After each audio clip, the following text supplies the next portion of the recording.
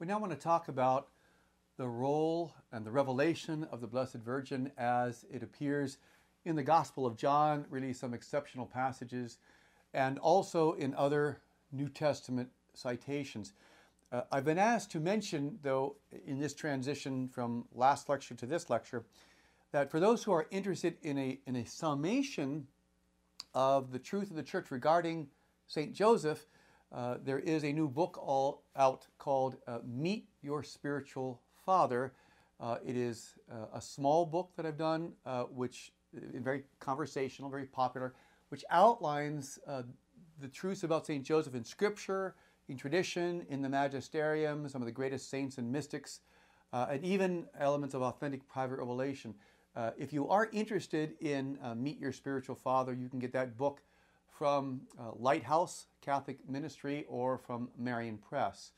Its companion book is called Meet Your Mother, and it is a summation of the Church's teaching on the doctrine and devotion of our Blessed Virgin. It is also something that can be given to someone who has no Judeo-Christian background at all. It presupposes no understanding of church or dogma or doctrine. We'll explain all those things in that book as well. It's also distributed by both Catholic Lighthouse Ministry, Lighthouse Catholic Ministry, and Marian Press. So Meet Your Spiritual Father and Meet Your Mother. You'll forgive me, one last anecdote about St. Joseph, which is actually some of the sublime theology about him.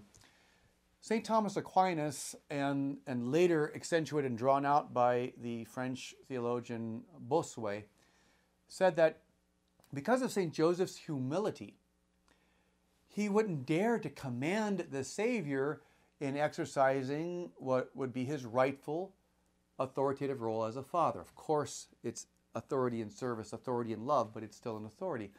Joseph's humility wouldn't have him do that unless, as Thomas and Bossuet will add, God the Father implanted part of his fatherly heart into the heart of St. Joseph so he could command Jesus in a way that would be appropriate for being a rightful head of the household. And they both theologians add that God the Father also put into the heart of Jesus the grace and humility to see Joseph as an authentic father, and of course, which he was, not biological but virginal, but also with a proper obedience and love. Again, St. Joseph is the icon of God the Father.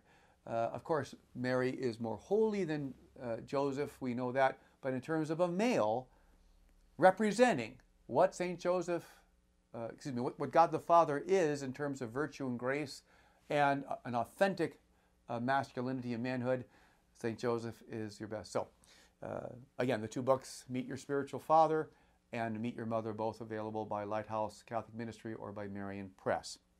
Now, let's go to the rich Marian passages that we find in the Gospel of John. We start with John 2, 1 through 10, the wedding at Cana. And this is extraordinary, and we won't get into all this here because we'll talk about this in relation to Our Lady's mediation.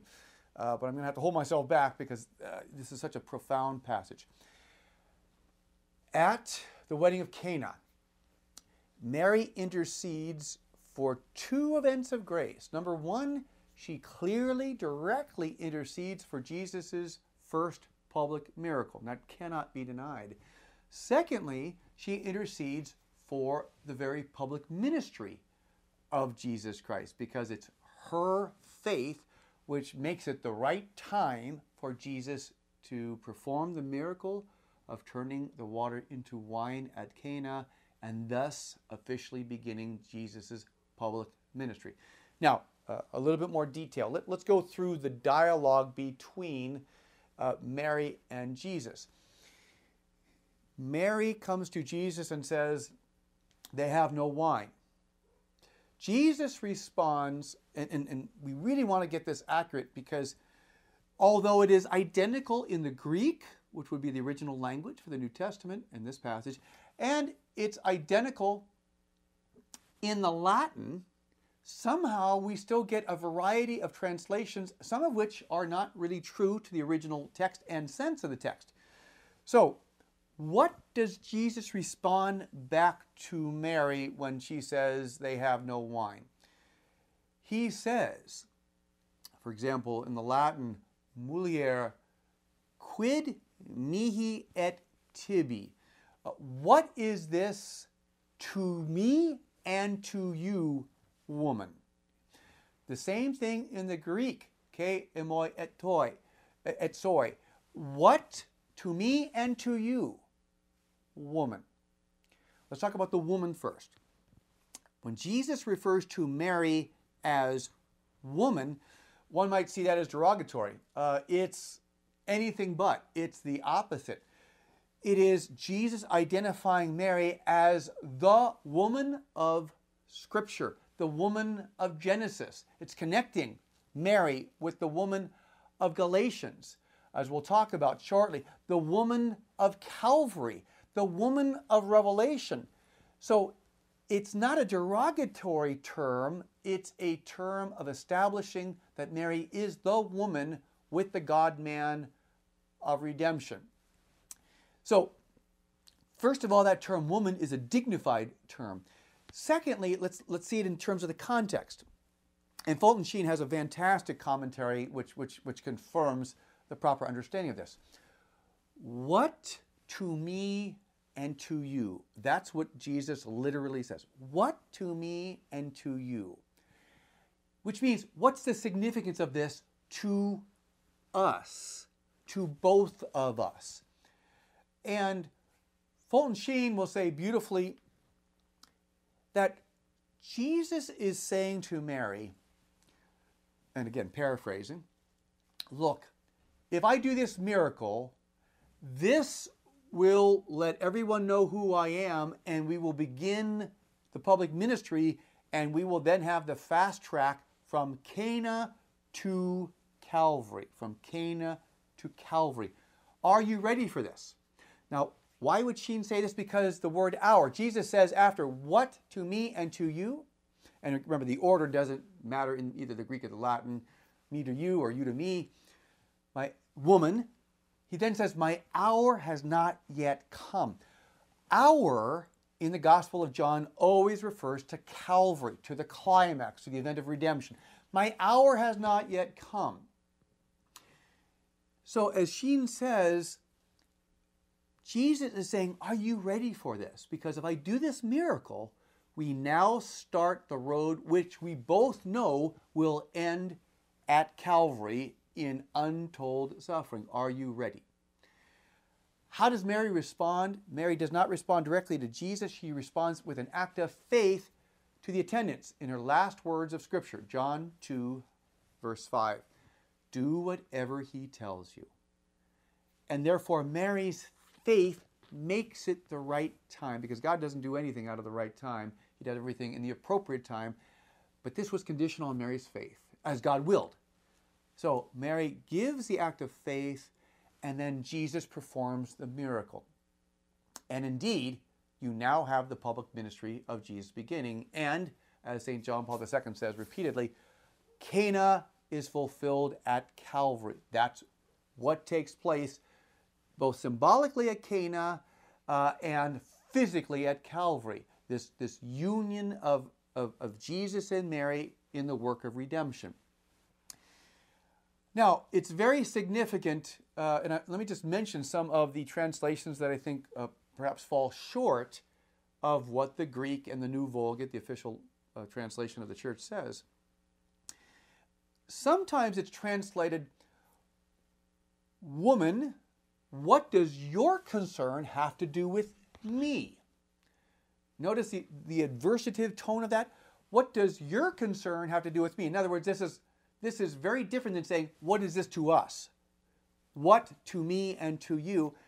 It's almost like, why are you bothering me with your concern? I'm not sure how you can arrive at that type of translation based on the original text. It's a unified text. We could even say it's the Redeemer and co-redemptrix. The Redeemer is asking the co-redemptrix, Are you ready to complete our work? Are we ready to start what will end at Calvary? So it's a very much of a unified text.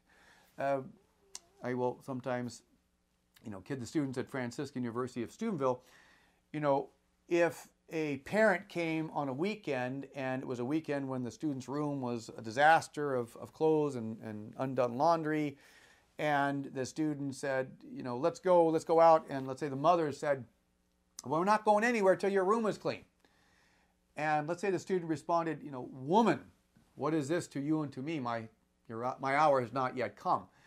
Well, that could be an offensive type of response. But in this context, you're talking about a woman identified as the woman of Scripture in virtue of their joint mission.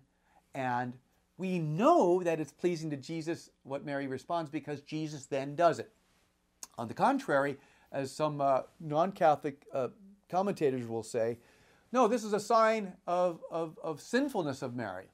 Well, that's not only extraordinary, but it's just plain wrong, and it can't be justified, because if Mary is sinning, which is a great stretch from the text to begin with, Jesus confirms the sin by doing exactly the sinful thing that Mary asks and requests. Can't be right. You have the opposite. You have a clear case of Mary directly interceding for a miracle of Jesus, and the Son does not deny the Mother. As we heard from the Gebirah references in the Old Testament and Solomon's response to Bathsheba, I will deny you nothing. Okay? And Jesus denies Mary nothing. And Mary asks for nothing that is not pleasing to Jesus. So it's a beautiful complementarity.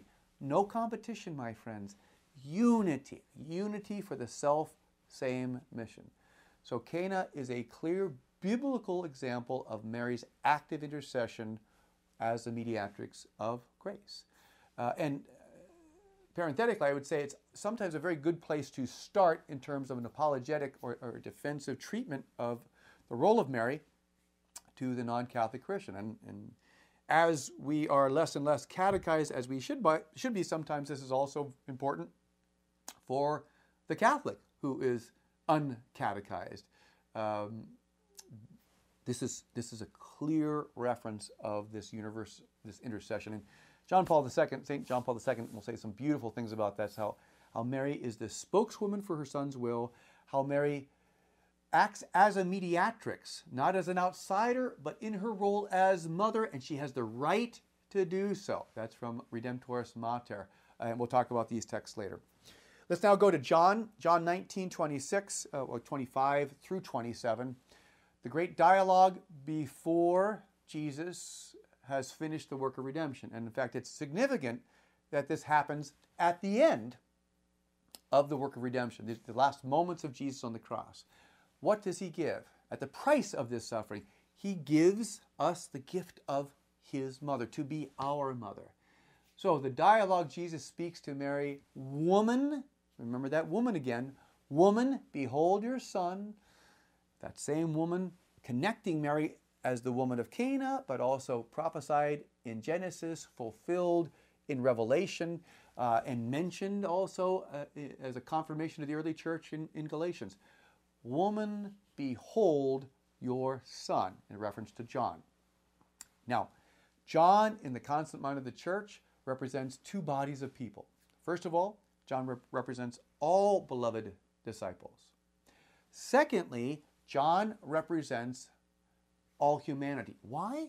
Why does John represent all humanity? Because the redemption is a universal event.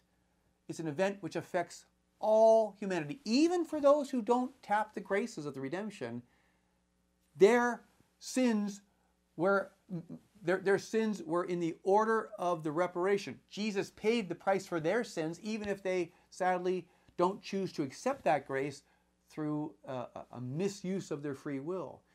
So it's a universal event, and John represents all, both disciples and all humanity in general.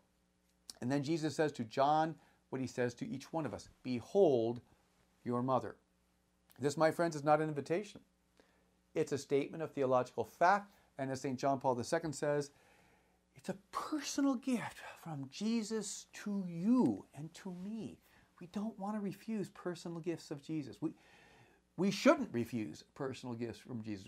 In a certain sense, we can't afford to receive personal gifts, to refuse personal gifts that Jesus gives us, because they're given to us for a reason, for our salvation, for our sanctification. And Mary is too. She's given to us for this key supernatural reason that God wants us to have a mother in the process of working out our salvation. So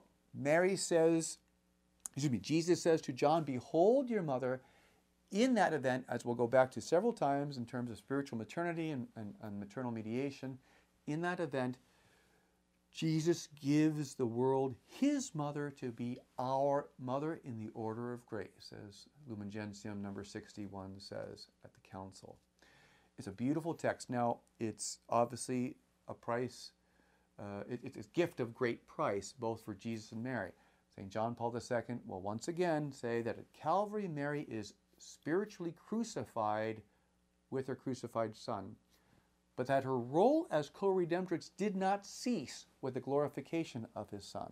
His 1985 address in Guayaquil in Ecuador. What does that mean? Well, we're going to talk about that, how she's spiritually crucified, but her role as co-redemptrix, and that's an explicit reference that St. John Paul II makes as Pope, her role as co-redemptrix did not cease with the glorification of her Son. We'll explore that later. And here, I think, first and foremost, we have to say that every Christian, everyone who sees himself as a disciple of Jesus, is called to imitate John. What does John do? He takes Mary into his home, Scripture says. And in fact, in the Greek, it's into his own, not just a geographical house, but into his heart, into his possession. Every Christian is called to take Mary into their heart, into their possession, into their own, their spiritual interior life, as St. John Paul II will say in Redemptoris Mater. Much more on Calvary and Mary's role in our later lectures. Let's go to the Acts of the Apostles. Acts 1:14, it's significant that Mary is present in the upper room. St. John Paul II will add that Mary's prayers in a special way call down the Holy Spirit at Pentecost. Why? Because they have a spousal relationship. Sometimes when one spouse is talking at one side of the room, the other spouse can recognize her voice on the entire opposite side of the room. Spouses have that intimacy. So beyond all the other prayers, the Holy Spirit's going to hear Mary's prayers for his descent at Pentecost as she's there in the upper room. St. Maximilian Kolbe will say beautiful things about this, which we'll explore in later lectures. Essentially, that the Holy Spirit, not through necessity, but through divine disposition, acts only through Mary, his human spouse. And that's why Mary is the mediatrix of each and every grace of the Holy Spirit. Much more on that beauty and profundity. We go to Galatians 4:4, St. Paul's explicit reference to Our Lady. In the fullness of time, God sent his Son, born of a woman. Galatians 4:4 to 4:6 is two beautiful verses because you go from God the Father to Jesus, Mary, adopted children, the Holy Spirit, who then says what? Calls us to say, Abba, Father. So it's a whole cycle of redemption in two verses of Scripture. But the Marian reference is significant. Against any type of Gnostic or other type of Christological heresy, God the Son became man through Mary, and it was Mary's free cooperation that allowed Jesus to become man and to save us as the God-man, and that allows us to become adopted children, which also implies Mary's role as our spiritual mother. We go to the book of Revelation, Revelations 12:1. This is also a very pregnant passage for many reasons. Let's take a step right back from 12:1 and go to Revelations 11:19. In Revelations 11:19, John sees a vision of the Ark of the Covenant in heaven, in the heavenly Jerusalem. Well, this is the Ark that's been lost for 5 centuries. And then God reveals to John this vision that, well, there's the Ark, there it is. It's in heaven. That's Revelations 11:19. The next scene, remember, incidentally, that the gospel writers don't segregate their writings in chapter and verse, nor does anybody in the New Testament. That happens about the 14th into the 15th century. So you have scene of the Ark of the Covenant, then you have the revelation of the woman clothed with the sun. And as good exegetes explain and conclude, that's because the Ark is the woman. That's the new Ark of the Covenant, and then she shows herself as the woman clothed with the sun. So beautiful imagery and truth behind this revelation. She is a woman clothed with the sun, with the moon under her feet, and on her head a crown of 12 stars. Quick significance of each of these things. First of all, she's clothed with the sun. The S-U-N sun is always an image, an icon of the S-O-N sun. And that bespeaks the intimacy between Mary and Jesus. Why the saints say, not theologically, but spiritually, you simply don't separate the two hearts. It's always the hearts of Jesus and Mary. St. John Eudes would say, as the greatest apostle and theologian of the two hearts, say, it's even appropriate to speak of them as one heart. The one heart of Jesus and Mary, because their heart is so conformed one to the other. And so here, Mary is clothed with the sun, bespeaking that proximity to Jesus. The moon under her feet, the moon, as St. Bernard of Clairvaux says, the moon reflects the light of the sun without being its source or taking anything away from it. Just as Mary, as mediatrix, reflects the light and the grace of Jesus without taking anything away from it, nor being the source. Mary does not do that. She's complete transparency. The stars, the 12 stars, signify, first of all, the 12 tribes of the Old Testament, in the Old Testament, the 12 tribes of Jacob, and then in the New Testament, the 12 apostles. Old Covenant, New Covenant. Mary is the seal between the Old and New Covenant. We also have here the reality, and the question could be asked, well, how do we know this woman's Mary? Because the woman gives birth to the male child. Israel doesn't do that. The church doesn't do it in a physical, concrete sense. Mary does it. Mary alone does it. Now, does Revelation 12 also refer to the church in certain ways? Certainly it does. The woman refers to both Mary and the church, but as several of the fathers point out, the primacy has to be to Mary. Why? Because Mary alone gives birth to Jesus. Who's the child that will rule with the iron rod? He will be the ruler of all nations. Now, remember, and I go quickly to the Second Vatican Council, there were several theologians at the council that said, oh, no, don't call Mary mother of the church. She's only the daughter of the church. And Blessed Paul VI rightly proclaimed her mother of the church. Why? Because if Mary doesn't say yes, we don't get Jesus. And because Mary is mother of God, she's also mother of the church. In that sense, she precedes the church by making the church possible by her yes in bringing us Jesus. And surely there's a mystery on how Mary is both mother and also the first disciple of the church, but you cannot take away the primacy of Mary, both theologically in reference to Jesus and also in relation to the church, which was proclaimed by Blessed Paul VI at the Second Vatican Council. She's mother of the church. And that's why in the first place, Mary gives birth to Jesus. Beyond a general sense of Israel and beyond a general sense of the church, it's the person of Mary. Now we also see in Revelations 12 this battle that's going on. And is it not significant that Scripture has as its bookends a battle between the woman and the serpent? Genesis 3:15, Revelations 12, 1 and following. It's a battle between God's greatest creature and God's most heinous creature, a cosmic battle for souls. And that's why, there's the reference of the battle in Revelation 12, quote, for the rest of her offspring. Satan's after the rest of her offspring. Both then and now. This is a cosmic battle that doesn't stop. St. Ignatius of Loyola says, you can't deny that during our earthly life, we are in a battle, whether we like it or not. It's a spiritual battle for souls.